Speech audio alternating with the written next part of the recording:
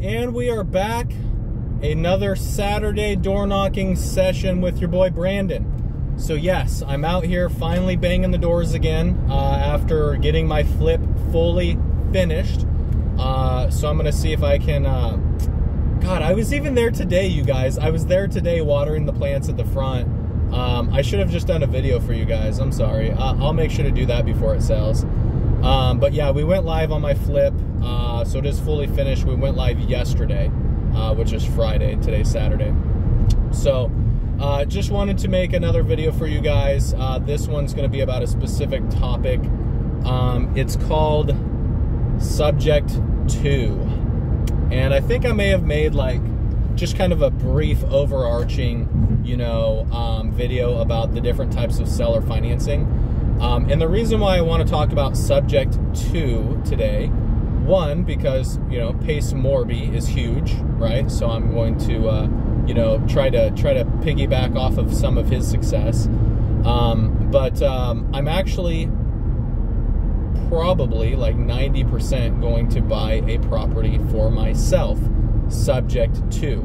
I signed the purchase and sale agreement yesterday. So we have a signed contract. So I am under contract with a wholesaler to buy a property, Subject 2. So let me tell you guys a little bit about it.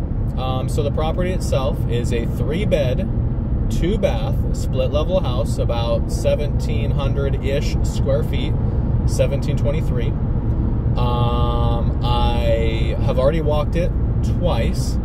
Apparently the situation with this and why this seller wants to do Subject 2 is because they are a investor. They are a landlord. And they fixed up the property really nice.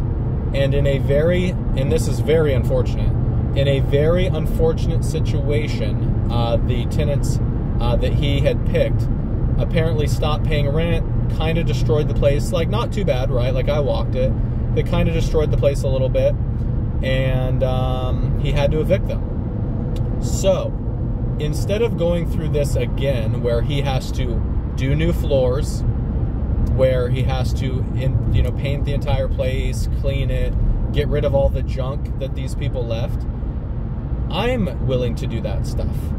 So I'm willing to give him and the wholesaler I'm buying this property from a check for $55,000. So this is money that's going to come out of my home equity line of credit. Anytime you can, keep cash, physical cash. Hold on to that, right? Having the access to cash is important. So I'm using my home equity line of credit for the $55K. And I think I might move into this property. It doesn't really make sense as a flip. So I'm just going to be honest with you guys. I ran all the numbers. This is why they're not just selling it as a flip, because the guy owes $350,000 on his mortgage. The interest rate is 3.75%. So the interest rate is attractive, but the amount he owes on the property doesn't allow him to sell it for enough, or at a low enough price where it would make sense for an investor to buy it and flip it. Basically, he needs a check for $350 just to get out of the deal, right? He wouldn't even make any money. A check for $350. The property probably, like, to get it into pristine listing condition, probably needs like $50K worth of work, right? So $50K worth of like labor and materials, you know, that's flooring, paint, new appliances, right? Because they took all the appliances. It probably should have like new siding done. The roof is fine. Has a radon mitigation system already in it, so that's fine. But you know, there's you know, there's a lot of work, and you know, it's a decent size, you know, square foot. It's got a pretty big backyard, so you got to do a lot of landscaping. So it's definitely, you know, and you're paying people. If I was to do it all myself, right, definitely less than $50K.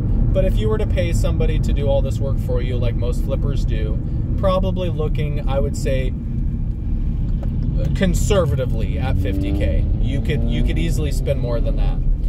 So now this guy sold it for basically nothing, right? He got no money. And then a flipper buys it, puts $50K into it, you know, conservatively. Now he's all into the deal. He or she is all into the deal for $400. The property might sell for $450. $450 is probably like what it could sell for on the open market. So, you know, it may or may not, you know, sell for that.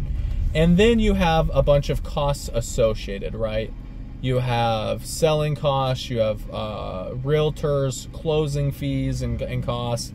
You have holding costs from your hard money loan that you use to pay this guy $350,000. Because how many people have $350,000 to just give somebody, right? So you used a hard money loan. Whoops, sorry. So, you know, it just doesn't pencil. There is a, you know, you would be very lucky as an investor to flip that property and break even. So then you ask Brandon, well, why the heck are you buying it? Well, let me tell you why. Because 2 years ago, I purchased a 4-unit building, and this is what I believe to be the best strategy. I purchased a 4-unit building, so a fourplex. I purchased that building, and I owner-occupied it with an FHA loan. So I used an FHA loan when that was still the best deal. Now they've come out with better financing options, such as a conventional mortgage. You can put 5% down and you don't, is it 5%? I believe it's 5%. Check with your lender. If you need a good lender, I know somebody who works in a bunch of different states. But it's 5% down to get into a 4-unit building with no sustainability rule to follow, like what I had to do. If you use an FHA loan to buy a 4-unit building, at least in Oregon, not familiar with every other state and lending products, but FHA is a federally backed loan, and one of their requirements for I think it's a 3 and a 4-unit building, not a duplex, but 3 and 4 units, is you have a sustainability clause that you have to be able to cover. Anyways, I don't want to go into that. This is a different video. But anyways, I've been living in an apartment for about 2 years, and I'm ready to move. I'm ready to move on with my life. So I want to buy a house and move into it. So I'm doing that, and I'm buying it subject to, because the interest rate provides a lower monthly payment than what I could get today. So subject to is not an assumption of the current loan. That is the quote unquote right way to do it, is to go get a loan and assume that or get approved by that person's company and assume that guy's loan. That is quote unquote the right way to do it. Subject to is I'm just buying this property from this guy and I'm taking over his payments on his behalf. So this is looking good for his credit because the loan is still in his name. So every on-time payment I make is good for him, and that's good for his credit. My credit's fine already. But I'm making the payments on his behalf. I have control of the asset. I have the front door key. I have the right to sell it. I am the owner of the property. I'm just not the owner of the debt, right? But I'm making those payments on his behalf.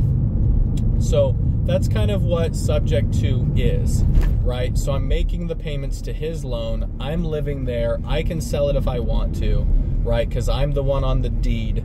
I have control of the physical location, right? The actual property. And then, of course, if I was to go to sell, right, the mortgage company would see that there's a first position loan or lien from the bank, and that would have to be paid first. So I'm not, the bank will always get paid. Most important, make those payments on time, be properly insured, and everything stays the same for the bank. They're still getting their payments, they're still getting their interest. Everything stays the same, except I'm just making the payments on this guy's behalf. And you know what? I might be more qualified than the person that they were lending to. So I mean, I don't know that, right? I'm not saying that I am. I'm just, maybe his credit score is a little bit lower than mine. Maybe he makes a little bit less than I do. I don't know, right? But I'm just saying I could be more qualified than that guy. Well, I mean, I guess if he is a doctor and has an 800 credit score, he'd be more qualified than me. But I have assets and stuff, right? Like, you know, I'll be all right. So anyways, so I'm taking this over as subject to, and the reason why I'm not buying just a regular conventional mortgage is because my debt to income, when a bank looks at me, my debt to income is a little too high. It makes them feel a little uncomfortable that I would not be able to make the payments for all of these properties. And here's where I disagree. When a bank looks at my rentals, right, they look at my rent agreements, my lease agreements that I have with tenants, they only take 75% of my lease agreement and apply it towards my income. And obviously that's not true, right? Because I am getting the full lease payment, not just 75%, I'm getting the full lease payment.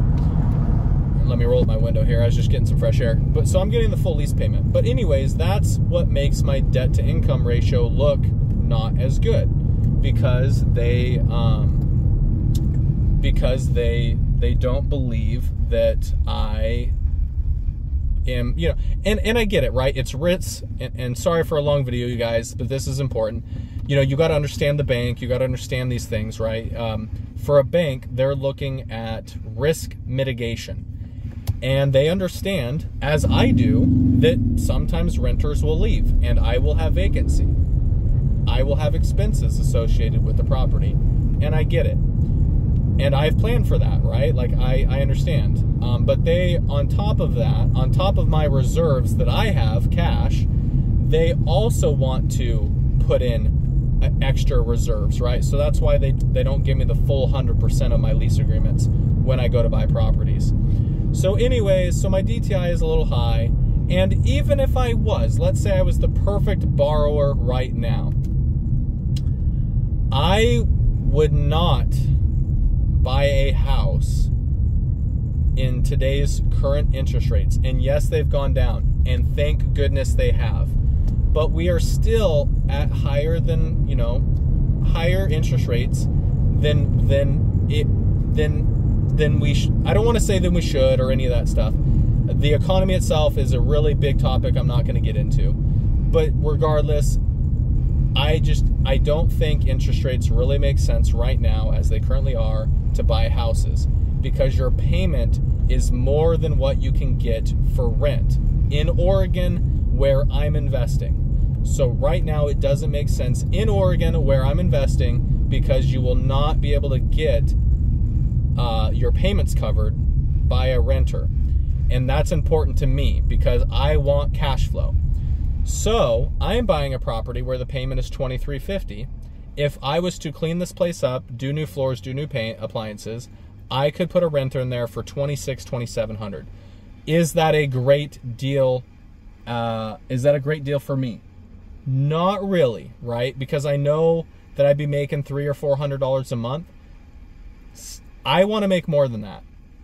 And single family properties don't really do that. And that $300 or $400, I'm going to tell you guys, that $300 or $400, and anybody on Bigger Pockets and all this other stuff, all these people, the $300 or $400 I make in cash flow, you have to set 100% of that aside for vacancy, repair, CapEx expenses, lawyer fees, evictions, right?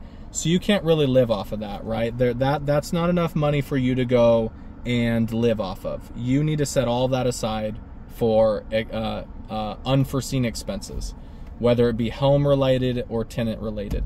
But I could do that, right? So I basically own an asset with a reasonable payment, and renters paying it for me to pay the other guy's mortgage, right?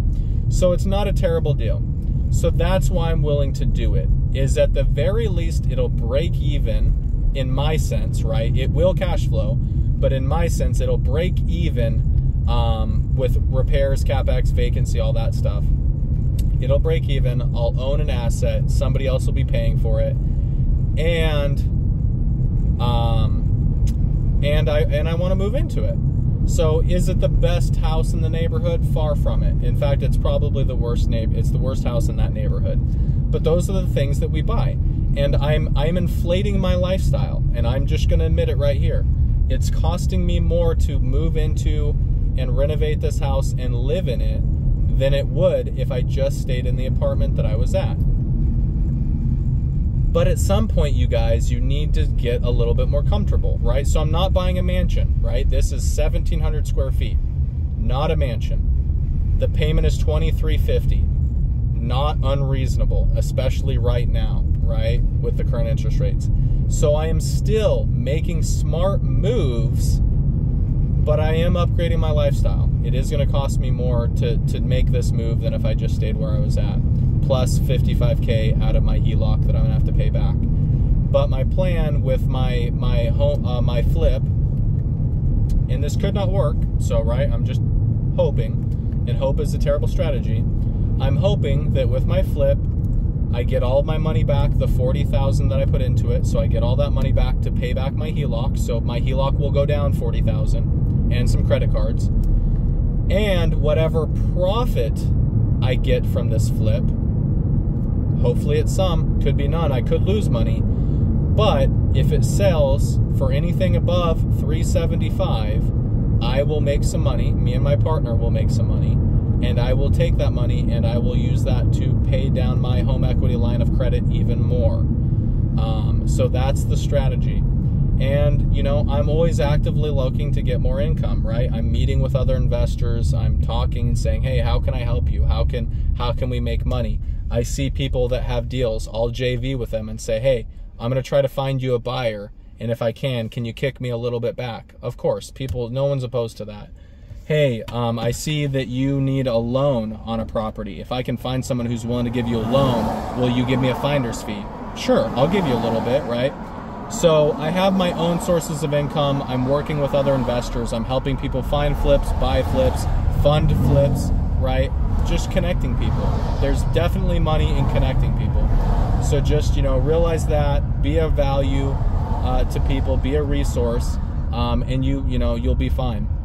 But I just wanted to make this video talking more about subject to, you know, and kind of some updates with the things that are going on. If you guys have any questions, drop them down below. Peace.